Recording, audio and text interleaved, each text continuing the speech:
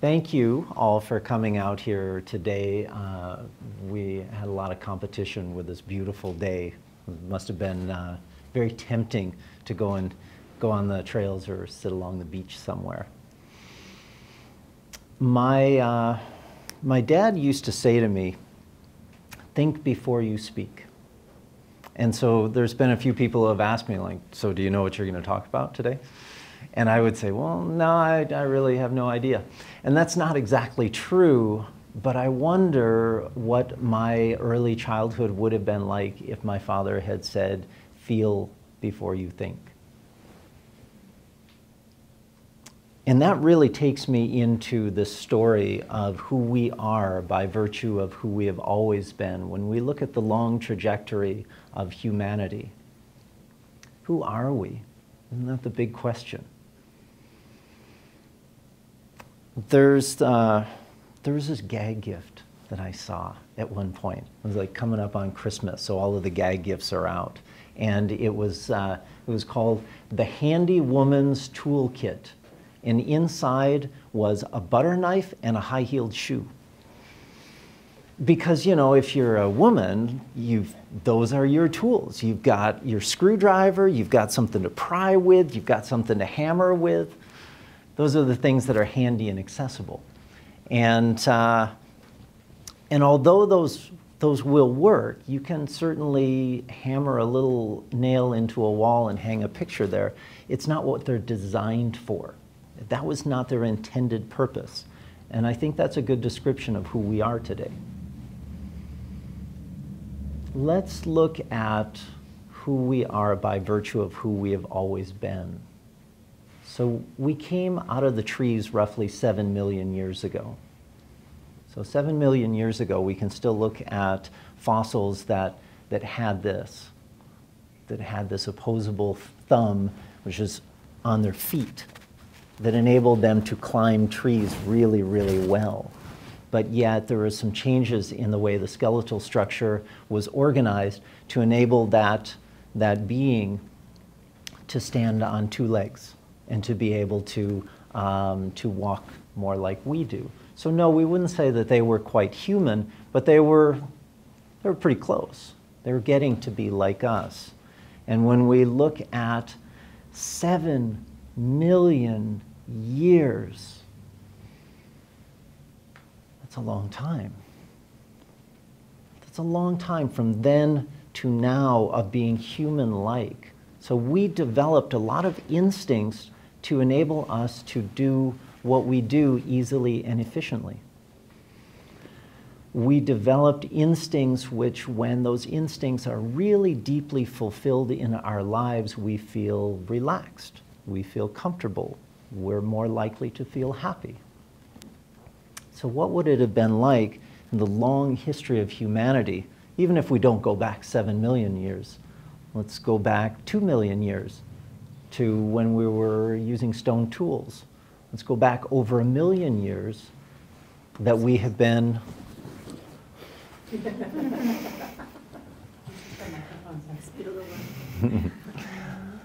over 1 million years we have been living with fire. So what were our lives like? And because I do so much work with kids, let's take the life of a child growing up in that kind of an environment. So the first thing is that children mimic the adults and the ones that are older than them. We have that as an instinct. We have an instinct to mimic. And growing up in that kind of an environment within your tribe, that's how you learn everything that you need to know so that you can meet your needs easily and efficiently. All you got to do is what everybody else is doing. And that way, you learn the places to make shelter, how to make shelter, how to start a fire, what kind of plants you can eat. You learn how to set snares. You learn how to navigate. You learn all of these things just by mimicking.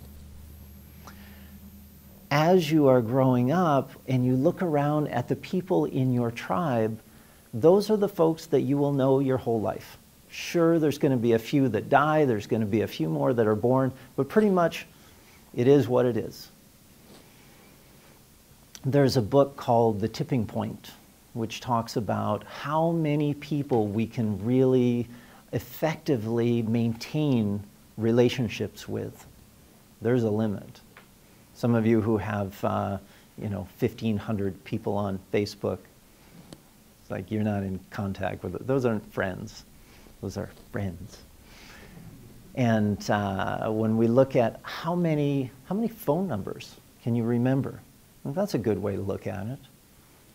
How often do you contact these people? So if you remember their phone number because you're in that much of a relationship with that person, and now we're like, wow, how many? Not that many, not that many. So for the long history of humanity, 25 to 50 individuals, that's pretty much, that's the size of a tribe.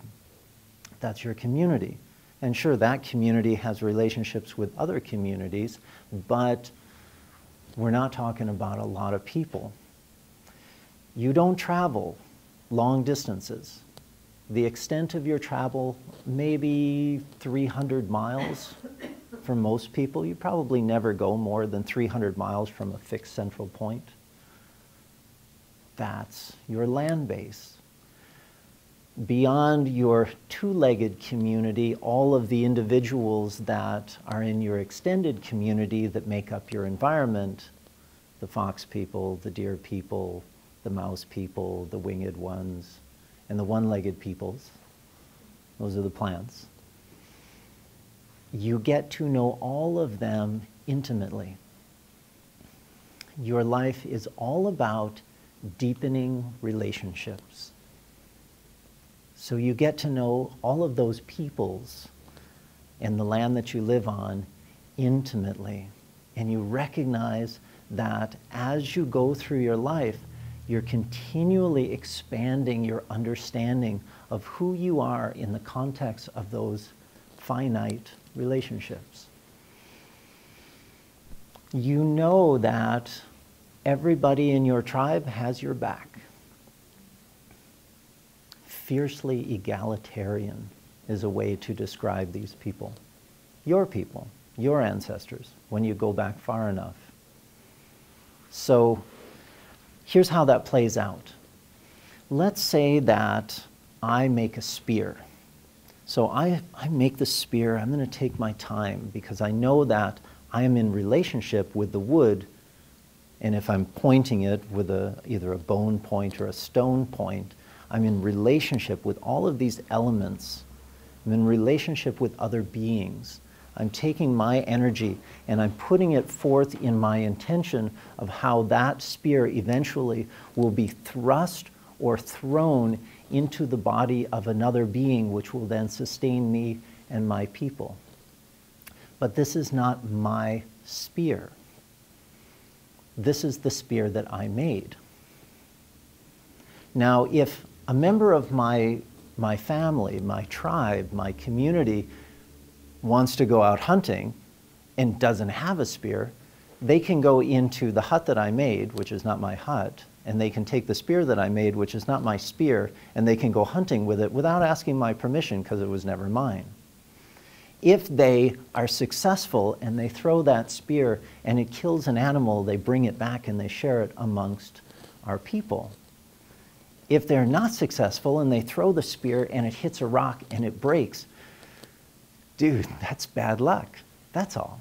It's just bad luck. Yeah, that happens sometimes. And that person is not obligated to replace my spear because it was not mine. It was ours. Amongst the Dene tribe, and I used to run a school up in British Columbia, and my business partner was raised by his Dene grandmother. There is no way to say I or me or mine.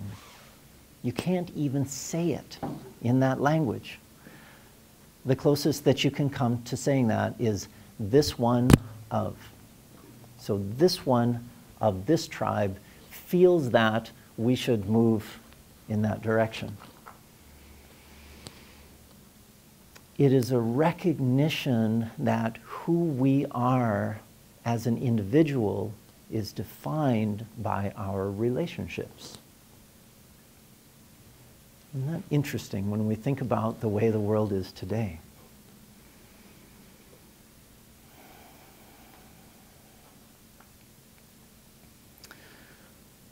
So I look at the children that I work with today, and I observe how they move. I observe the things that they're interested in. And what's really fascinating is just take a group of kids and put them out in the woods and stand back. Watch what happens. Within no time at all, there are kids who are trying to start a fire. Somebody is sharpening a stick, or they found something that's going to work as a spear, and then they're trying to build a shelter. So these are our instincts. I contend that in our society, the depression and the distancing and the distraction that is so prevalent, which leads to so much sadness in our society, because of course, antidepressants are the #1 most prescribed drug in America today, that it comes largely due to repressed instincts. So yes, you can take a high-heeled shoe and you can use that to pound in a nail into the wall, but that's not its intention. How did we get where we are today? When we have these beautiful instincts which enabled us for so many hundreds of thousands of years to be able to meet our needs easily and efficiently. How did we get here?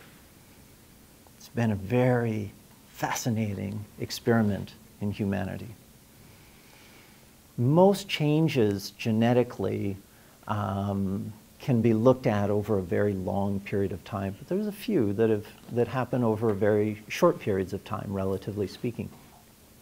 And one of those is this development of the frontal cortex of the brain, which allows us to have this extended childhood period where we are absorbing information and we're creating beliefs. And we are taking all of this information around us and we're formulating our beliefs, and through those beliefs we're establishing patterns. And that's very useful. That's a totally effective way to move through the environment. You know, we're learning ways to relate to one another. We're learning beliefs about money. We're learning about where we should go in our life, what we should do with it, that goes way beyond what we ever had available to us simply through our instincts. If we did not have that, then when the sun comes up in the morning, we would stare at it because it'd be like, oh, that's amazing. Because we wouldn't have this pattern, this belief that says, oh yeah, I know that. Oh yeah, the sun's coming up.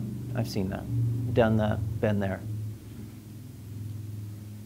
Raise your hand if you've ever seen a pigeon. Anybody? So good, you've all seen a pigeon before. What color are their eyes? Green. Yellow. Sounds like a rainbow.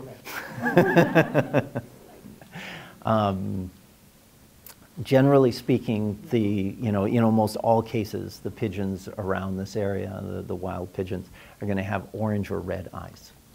Most of the time. There's a little bit of variation there, especially if you get into the designer pigeons. But how is it that we know something? And when I asked you to put up your hands, I'm pretty sure that all of you were like, oh yeah, I know pigeons. I've seen those. Yeah. But we don't know them.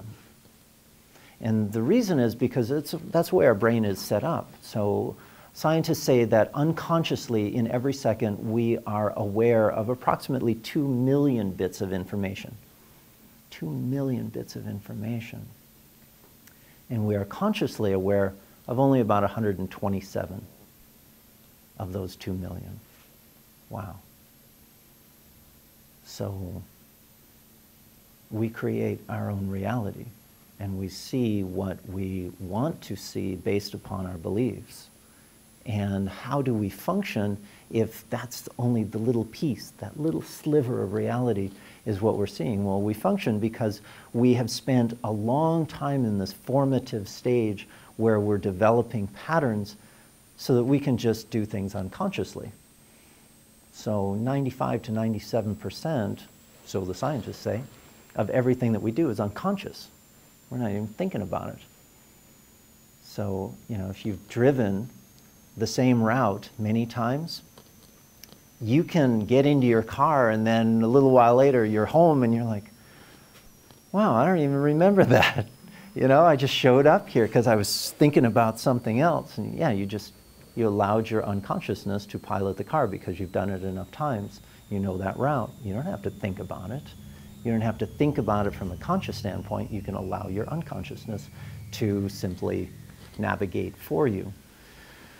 We do that all the time. Here's the risk.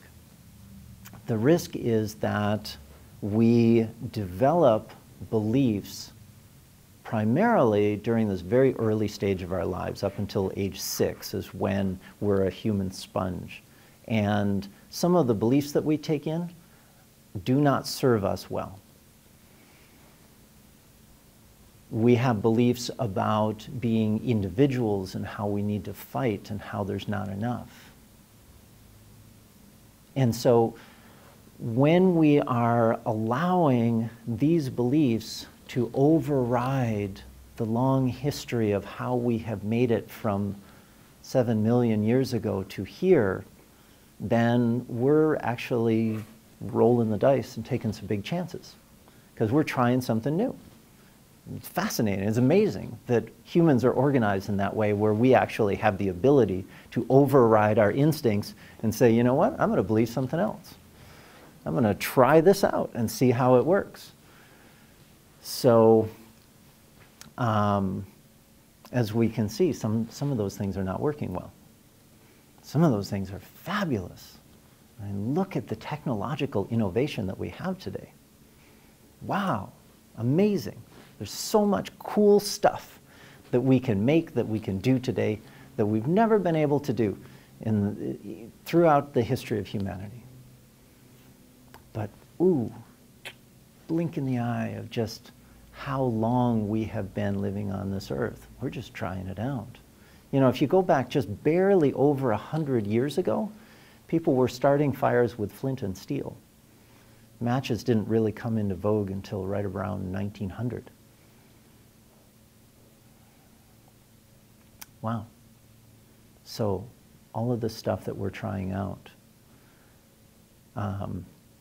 You know, I don't actually watch Dr. Phil, but the one thing that that I've taken home from that I do love, is he asks this question, how's that working for you? And that's the question that we really need to ask, because we all carry these beliefs that we've never challenged. We've never evaluated them. It's like, that's just what was handed to us. We as a child, and children are beautiful in this regard. Children, they look to their adults, especially when they're really little, with trust. It's like, you're going to teach me everything I need to know because I understand that that's the way that humans have always been.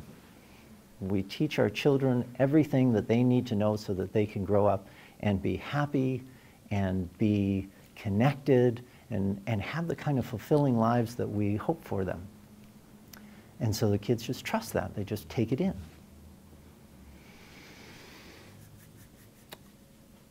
I really feel for kids today. I really do.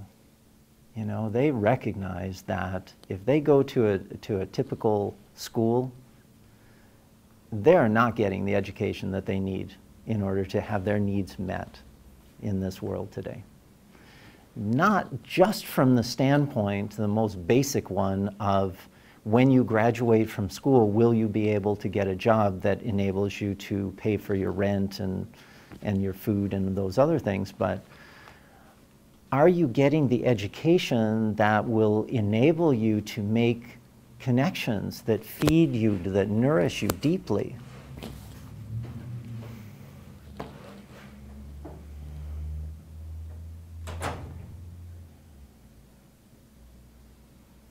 So,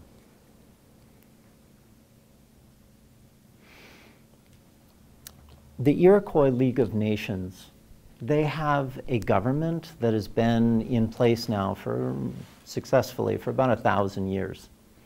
And it's fascinating the way that it's set up. So only men are allowed to serve in office. However, The women are the ones who vote the men into office and can remove any man at any time.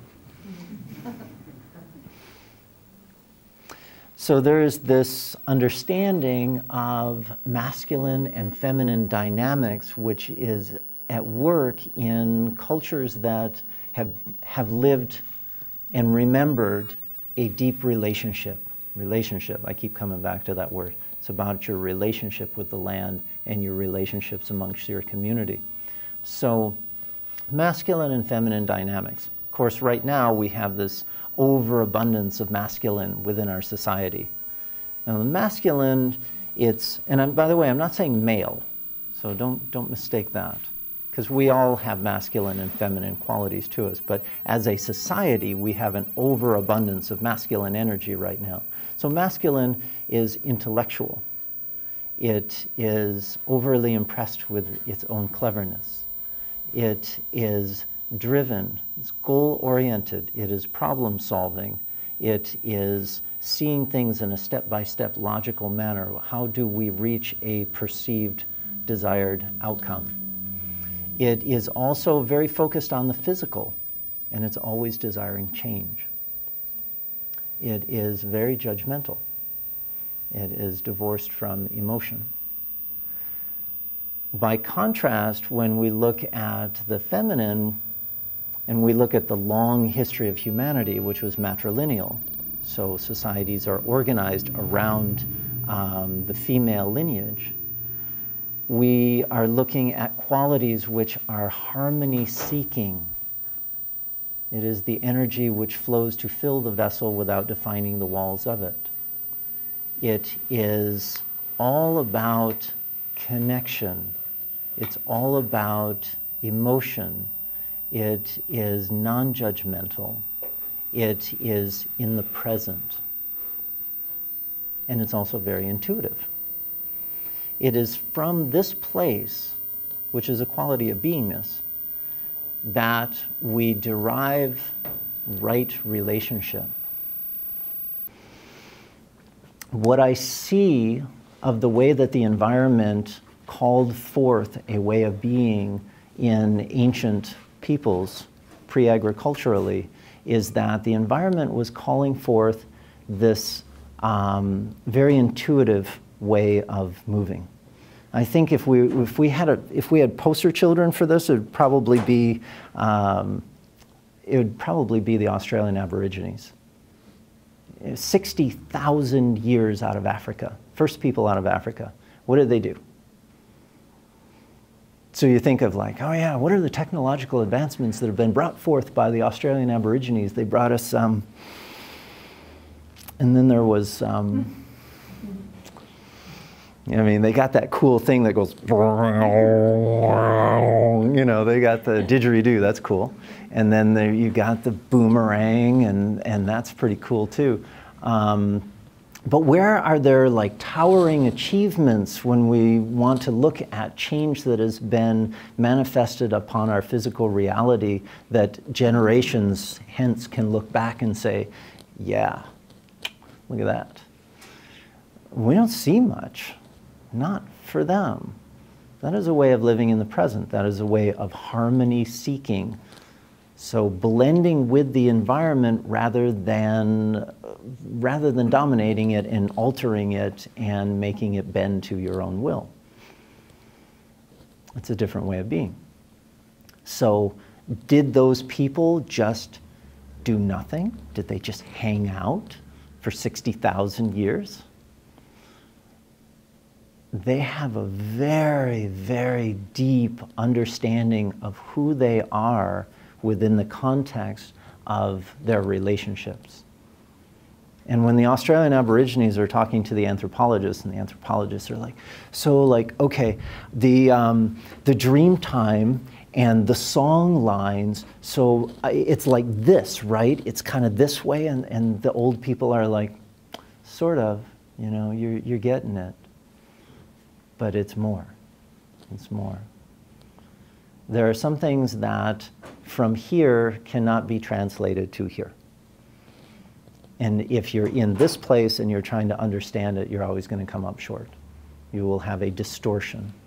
It's amazing Amazing how we are this beautiful and complex organism.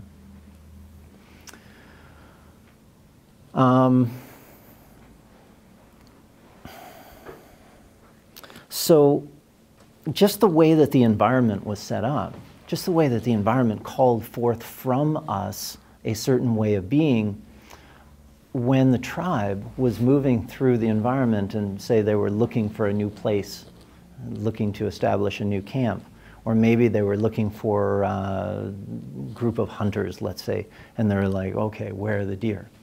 Now you're always going to have somebody who's more logical, and they'll be like, well, you know, the sun is this high, it's this time in the day, looking at the topography and the lay of the land.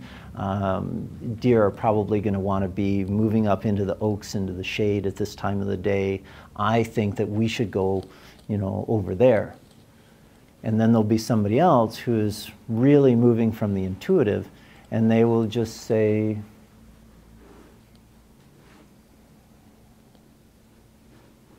I feel like the deer are over there. Tribe almost always follows the dude who is like, I feel that the deer are over there. Almost always. Moving into this place of the feminine, which is a place of connection, which is a place of channeling intuition, which is a place of determining right relationship. And then from that place, once that right relationship and direction has been determined, we move forward. There's a prophecy amongst the, down in Peru, where they talk about the eagle and the condor soaring together. So my understanding of that is we're talking about the condor as indigenous wisdom. People who are living very much connected to the earth and in those relationships. And then we have the eagle, which is all about this modern era and all of this amazing technological innovation, and those two soaring together. I wonder what our world would look like if we could actually do that. If we could guide modern innovation with an indigenous way of finding right relationship, so that everyone wakes up each day with this sense of, today, I'm going to create more beauty. Today, I am going to create more harmony. Today, I am going to extend my relationships to embrace more. I would love to see that happen in this lifetime for our children and for us. Thank you, Chris. My pleasure.